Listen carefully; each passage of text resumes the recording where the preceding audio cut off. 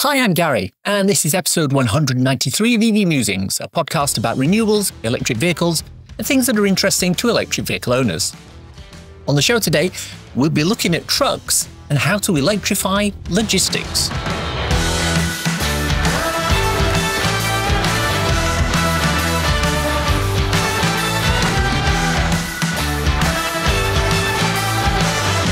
This season of the podcast is sponsored by ZapMap, the free-to-download app that helps EV drivers search, plan, and pay for their charging.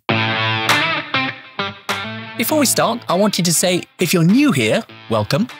On this podcast, we talk about renewables, electric vehicles, things that are interesting to electric vehicle owners, and there's almost 200 episodes in the back catalogue covering topics such as charging, buying a new or used EV, electric planes, electric boats, personal electric vehicles such as e-bikes, e-scooters, and one-wheels. We've got discussions with the National Grid, the AA, the heads of the main charge point operators, key players in the motoring world such as Quentin Wilson. There's also episodes talking about EV insurance, your first day with an EV, running your car in cold weather, charger age, and we've got reviews of pretty much all the electric cars on sale from people who own and have run them for the last 6 months.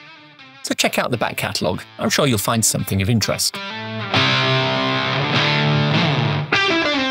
Our main topic of discussion today is trucks and fleets. More specifically, I'm talking logistics and electrifying that aspect of transportation. There is a saying which goes something along the lines of, everything you can see, touch, or eat has been on the back of a truck at some point.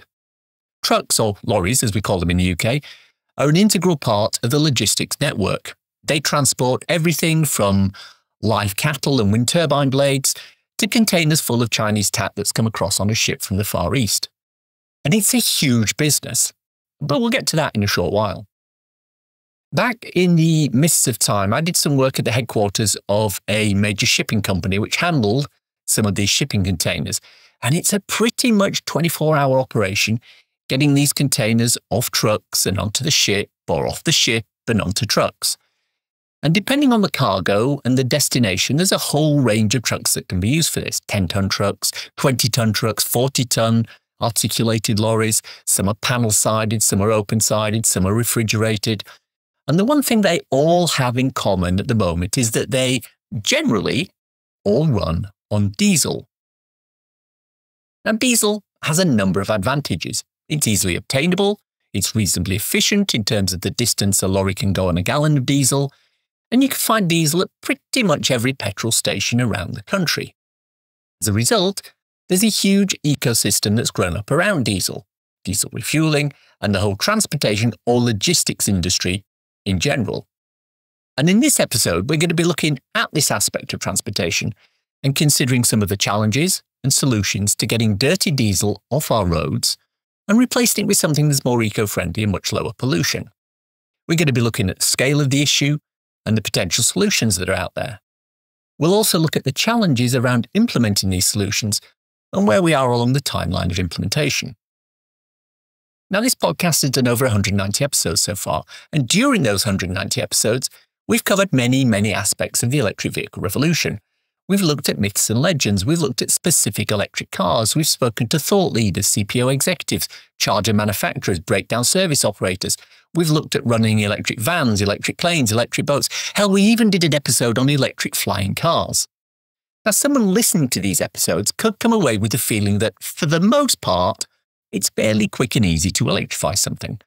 You create an electrified version of a car, such as the Jaguar I-Pace, the e-Niro, a VW ID model, or a Nissan Leaf. You throw up some chargers, and that's pretty much the bulk of the work done. Now, sure, there's going to be teething troubles when it comes to things such as the right number of chargers in the right place, costs of vehicles, getting the public to understand that this isn't a passing fad that will be replaced with something else in a few years, all that sort of stuff. And that's a hearts and minds thing which will sort itself out in the end. After all, it's your car, your drive, your charger, your money. You work with a solution that fits the best for you and look to the government to incentivise what needs to be done at a national scale.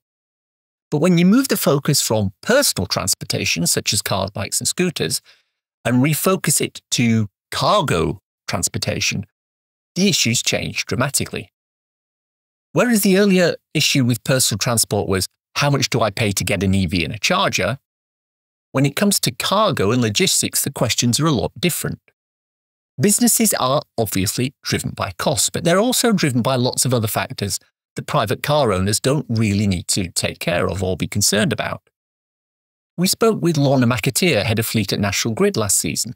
In that discussion, she talked about some of the issues she has to deal with when it comes to running a fleet of vans, cars and 4x4s, and whether it was just a case of throwing a few charges in at a depot. I would love for it to be that accurate and that easy. I think if it was, then my job would be done. It's never that simple, is it, Gary? It's a real challenge when you come there. And I think a lot of that, if we put some context behind commercial vehicles, they've always been the poor relationship in any company. So when I was at Royal Mail with the largest commercial fleet in the UK, it was still not priority compared to the actual post is delivering out there. So vehicles are always down the pecking order in terms of priority. Now imagine you were running a fleet of hundreds of large trucks that were, for example, supplying food to the major supermarket chains.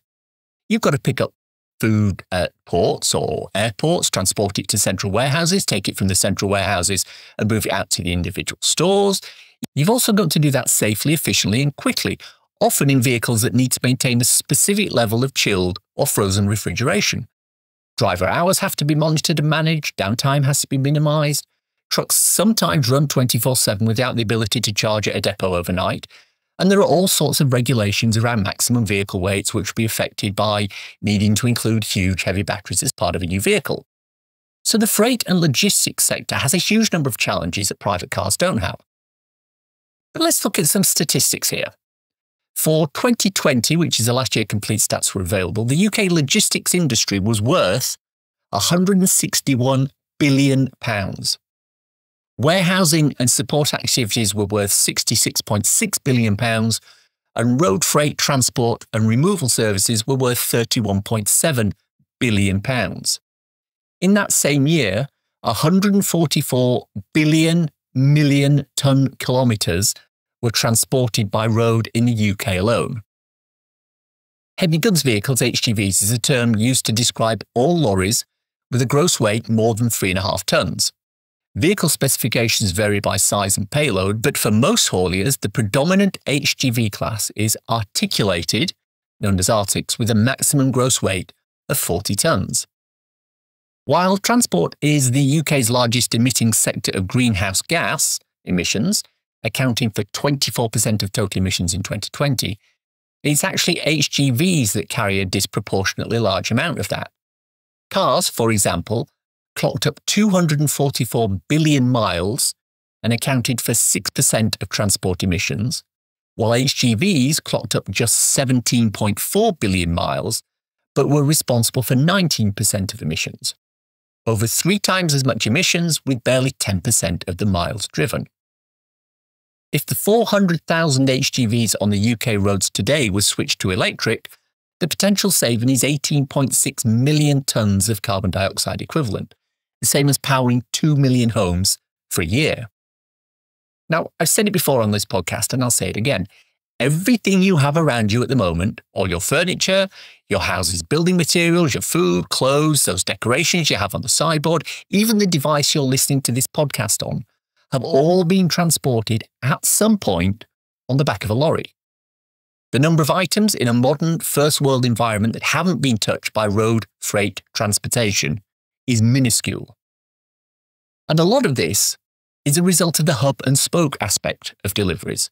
If you've ever ordered a parcel and they've sent you a tracking link for it, you'll often see that your delivery starts at a factory or a shop, it gets shipped to some large central warehouse somewhere, then overnight to the nearest local depot, loaded onto a van or in some cases a cargo bike, and delivered to your house. When I worked deliveries for Morrisons during lockdown, I knew that all of their goods would have to transit through a single huge warehouse in Kent from where they'd be loaded onto a truck and shipped off to be delivered to individual stores. And at the moment, pretty much all of this is done by diesel trucks. Time for a quick sidebar. I used to deliver Bombay Sapphire Gin to houses in Overton, Hampshire, from the Basingstoke Morrison site. Overton is the home of Bombay Sapphire Gin and their factory is located there. So a bottle of their gin would have to go from Overton to the nearest delivery logistics warehouse, to the Central Morrison's warehouse in Kent, back to Basingstoke, to be stuck on the back of my van, which would deliver it to the house 2 miles from where it was originally bottled. And that's logistics for you. And for those of you thinking it would be cheaper just to walk to the distillery and buy it, hard luck.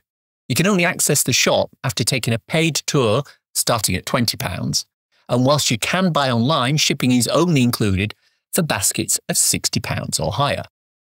Now back to the show.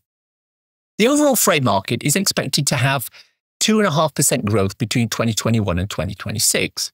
Now, it's not a lot in percentage terms, but in terms of miles driven and greenhouse gas emissions, it's huge. So, if we want to get rid of diesel and replace everything with zero-emission vehicles, how do we do that?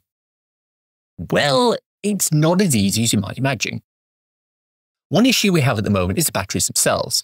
Now, I can drive my Volkswagen ID3 on a run in summer and get anything up to 4.5 or even 5 miles per kilowatt hour efficiency on the run. But that's because it's a smallish, fairly streamlined car that doesn't weigh a great deal in the big scheme of things. It's certainly lighter than the 2 Volkswagen SUVs my neighbours have got. But if you then upscale that to the size of a 40-ton truck, complete with the trailer on the back full of your favourite Morrison's foodstuffs, the amount of energy needed to push that vehicle forward on its trip from the warehouse in Kent to a store in, say, Newcastle is quite large. In fact, it's measured in kilowatt hours per mile. Famously, Elon Musk's Tesla Semi, one of the first fully electric Arctics to be launched and which is currently in service with Frito-Lay Pepsi-Cola in the US, will need 2 kilowatt hours of energy to move a vehicle 1 mile along the road on average. My ID3 will do 8 to 10 miles on that same 2 kilowatt hours of energy. However, data coming out from the US indicates that the Tesla Semi trucks are performing as well as we've expected. One in particular, transporting cans from the Pepsi range, drove 1,500 miles over 2 days. The stats for this are available online, and it appears that the vehicle stopped after 12 hours for a 3-hour charge, which tops it up to 100% from around 20% state of charge. It also did a couple of shorter stops to extend the range slightly. In a continuous run, it covered around 400 miles on a little over 80% of the battery. Now, given the huge payload it was carrying, that's not too shabby. What this does show, however, is that for any appreciable distance in an electric truck, you'll need huge batteries. If you've got a truck that does a specific route most days or has the ability to stop fairly regularly, you're going to be able to handle modest batteries with good charge speed. So, what's out there at the moment? Well, the Mercedes-Benz e-Actros 600 e-truck recently did a 600-mile journey through the Alps with a 40-ton load in a single day. That easily covers Kent to, say, Newcastle with range to spare. Engineers have designed the e-Actros 600 to deliver 1.2 million kilometres on the road over 10 years. Other manufacturers such as Volvo are also getting into the electric trucking business. So the rolling stock is getting there. The issue, as always, is the charging infrastructure. To manage the sort of charging needed to keep a fleet of e-Actros trucks on the road, you need lots of infrastructure designed to handle the specific needs of trucks. And this means long charging bays with side-mounted chargers. This also means very fast charging. The standard is referred to as MCS, Megawatt Charging System. This means good, well-designed hubs that can handle lots of trucks, lots of drivers, and provide the facilities they need with charging at the speed they need. Now, I've spoken to CPOs on this program and asked several of them about charging for trucks. None of them have a comprehensive solution for this, although both Osprey charging and GridServe charging can handle longer vehicles at several of their locations. But nobody has MCS charging at the moment. However, GridServe did announce recently that they were leading a consortium dedicated to designing and implementing what they're calling the electric freightway.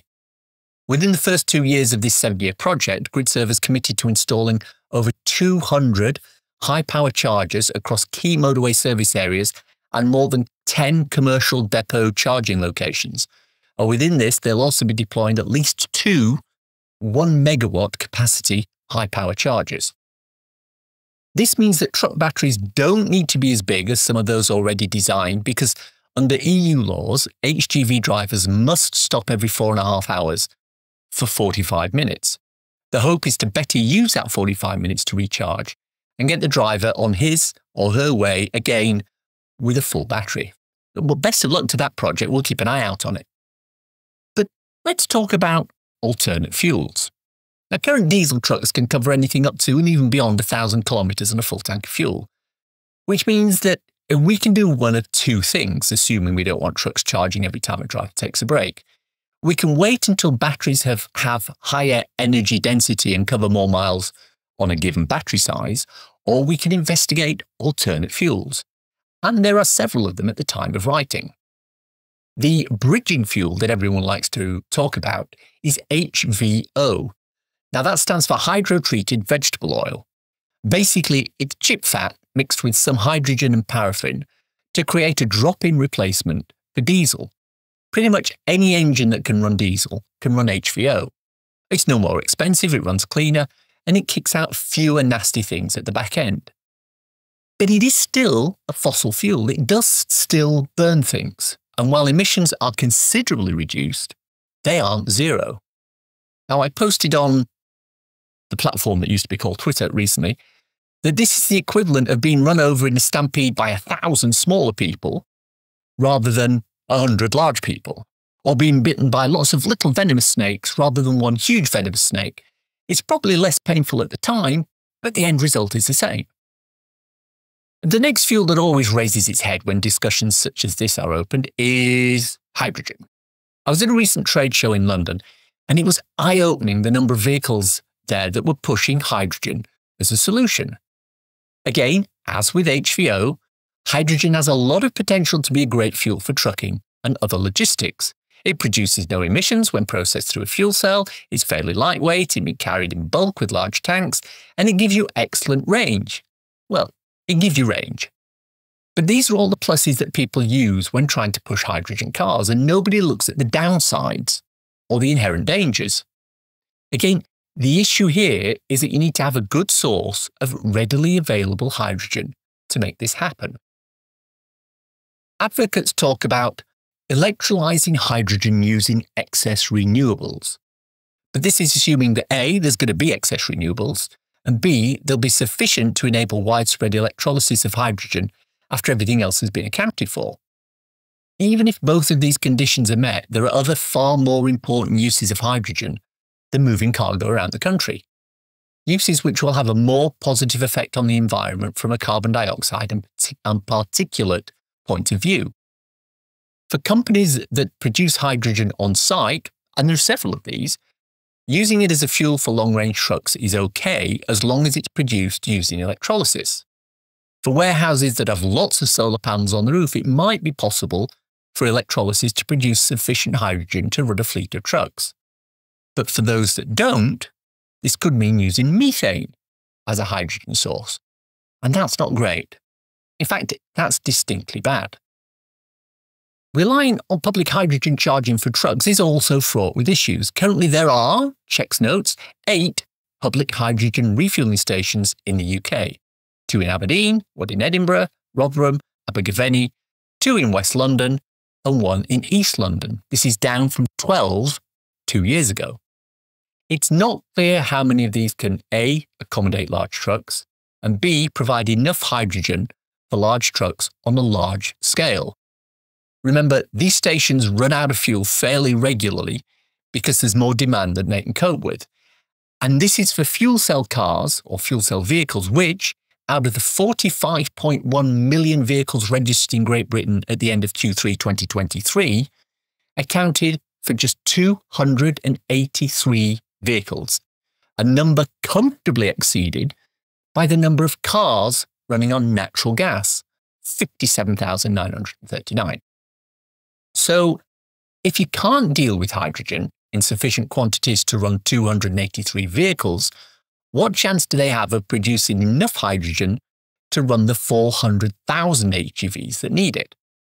Which means that relying on public hydrogen infrastructure as it stands for trucks is probably a fool's game. What's not known, or at least figures are not readily available, is how many private hydrogen stations there are. What is known is that public stations cost about £1 million per site to create hydrogen in situ. It's a pretty steep investment curve for many companies. Now, I was in a conversation with the guys from Renault Trucks at a recent trade event. I was sitting in a fully electric skip delivery truck, complete with Yorkie bar in my hand, and I asked the guy from Renault, what was their strategy moving forward? They were basically very bullish about batteries, but they're not closing the door completely on hydrogen. From their point of view, if there is a business which has a specific case for a vehicle that can do extremely long distance with minimal fuel stops or relying on public charging, and the company is willing to suffer the increased capex and opex costs of producing hydrogen at their depot, then Renault are willing to provide a vehicle that will run on hydrogen. Now, I looked at the guy with a little bit of side-eye and I said, there's probably not a whole load of companies with that particular business case, right? He smiled at me and changed the subject. The one big thing that we haven't discussed yet is cost. And this is fundamentally where business and private buyers will differ greatly. On a like-for-like basis, very few private buyers would pay double the cost of a car to get an electric version. If you can get a diesel Astra for X thousand pounds, nobody's going to pay 2X thousand for the electric version, even if the overall cost of ownership is higher. But for fleet managers, this isn't always the case. Fleet managers will look at the overall cost of ownership for a truck. One reason is because the purchase price of things like trucks can be offset against either tax or depreciation in company accounts. This means that providing they can finance the actual cost within reason, it's not such a huge problem. Although if you look at the difference in cost between a diesel truck, say £200,000, an electric truck, £300,000, and a hydrogen truck, £500,000, at some point, this calculation starts to break down. But looking at something like an electric truck versus a diesel truck, the two main factors that will play into the costings are fuel costs and maintenance costs. Fuel costs will obviously be much lower for the electric version. Even if using public charging, the cost per mile on an electric truck will be considerably lower than for a diesel truck. The other key factor is maintenance. Keeping trucks roadworthy and working is a huge overhead for companies. Anything which means a truck is off the road, either for repairs or for planned maintenance, is costing the company money. So if an electric truck is going to be more reliable, which it is because there are fewer moving parts to go wrong, it will have a lower downtime and will thus cost less over the long run. Sidebar number 2. I was talking to someone who runs a fleet of 25 electric vans. Over the last year, he has lost 5 days to maintenance for the 25 vans. Another branch of the same company running a similar number of diesel trucks has lost 85 days to maintenance. End of the second sidebar. Now, what this means is that within reason, the current higher purchase price of electric trucks is not as much of an issue as it would be for a member of the public buying an electric car versus a diesel car.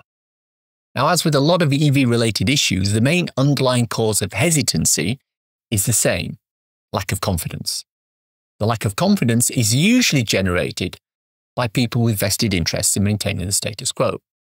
It's quite easy to say to someone, you can keep your diesel truck and get 1,000 kilometers on the tank, or you can pay lots more for a battery truck where you'll only do a few hundred miles before you'll need to stop for hours and charge it. But as with most anti-EV propaganda, that tends to omit or ignore a few home truths that muddy the narrative. Incidentally, that's called paltering, and we'll talk about that in more detail in an episode next season. Nobody drives 1,000 kilometers non-stop. The overall range of a truck on a single tank is completely irrelevant. It's like saying, I have something at home that stores 10,000 litres of drinking water, and I use it to make sure I can top up the 5 litres I drink every day. Why have a tank that stores 10,000 litres if you're only using 5 litres at a time? Get a tank that stores 100 litres. You'll have plenty for what you need. Secondly, all UK and most foreign truck drivers have mandated rest breaks every 4 hours or so. This allows adequate time for charging, as evidenced by both the Tesla Semi situation and the Mercedes e-Actos run that we mentioned earlier. Of course, the fly in the ointment that makes this difficult at the moment, as mentioned earlier, is the actual infrastructure. If you're relying on the public infrastructure for your truck charging, especially in the UK and Europe, you'll probably not be able to run your truck as well as you might want to right now. If you've got local charging at a depot, this situation becomes more tenable. The GridServe Electric Freightway project will go some way to alleviating the issues with public charging for HGVs. But, as with everything related to the world of electrifying things, it will take time. There's always going to be someone wanting to push back against this, either on a principle basis, I'm not going to go electric because someone says I have to, or an ideological basis, EVs are not the right solution, we'll wait for hydrogen, or a vested interest basis where people who stand to lose out from the electrification of trucking will protest. But that's the price of progress. When they stopped using whale oil to provide the oils for streetlights, the whaling industry disappeared almost overnight. The replacement was better, cheaper, and easier to get. Wouldn't surprise me if the same thing happens with trucks. It's time for a cool EV or renewable thing to share with your listeners. Stockholm is banning fossil fuel vehicles in the city centre. From early 2025, an area of 180,000 square metres, or about 20 blocks, that form the Swedish capital's finance and main shopping area, will only allow electric cars, some hybrid trucks, and fuel cell vehicles. The measure comes on the back of moves to turn the capital into a walking city or a biking city along the lines of places like Utrecht and Amsterdam.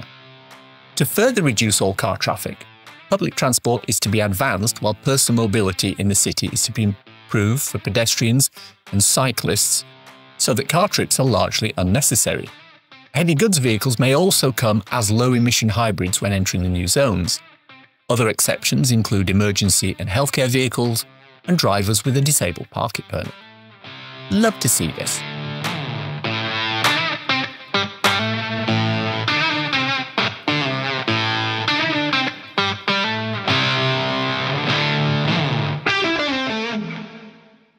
The EV Musings podcast is sponsored by ZapMap, the go-to app for EV drivers in the UK, which helps EV drivers search, plan, and pay for their charging.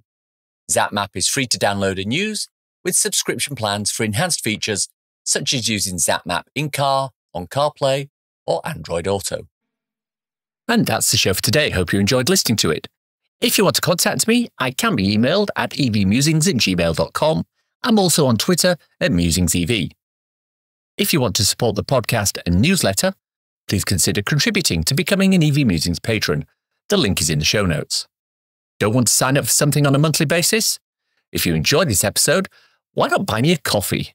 Go to coffee.com/EVmusings and you can do just that.